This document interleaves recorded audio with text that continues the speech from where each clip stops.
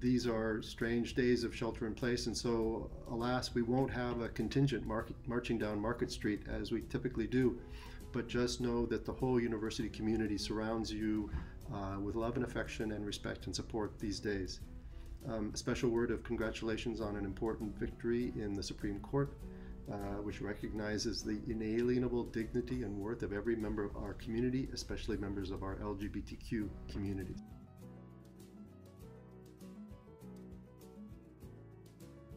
Pride means freedom. Pride means joy. What does pride mean to me?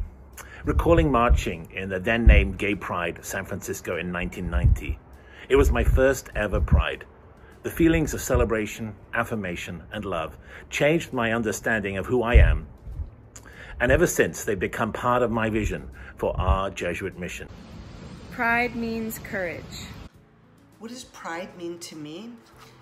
As a religious leader in the Jewish community, I've dedicated my career to creating more inclusive spaces and experiences for LGBTQ fabulous Jews and our friends and families to feel at home and know that God loves us and created us with every intention to be as we are and to love who we love.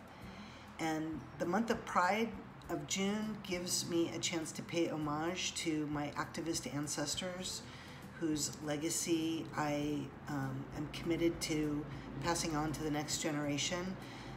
We still have tremendous amount to do locally as well as beyond to root out religious-based discrimination and undo the damage done to us.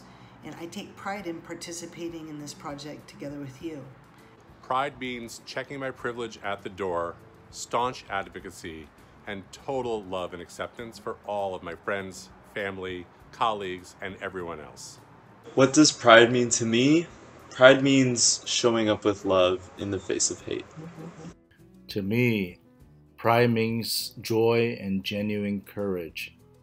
Pride is the belief that everyone is a unique individual, and our diversity is truly a gift from God. It is everything that makes us a community. What does pride mean to me? Pride means radical love and radical resistance.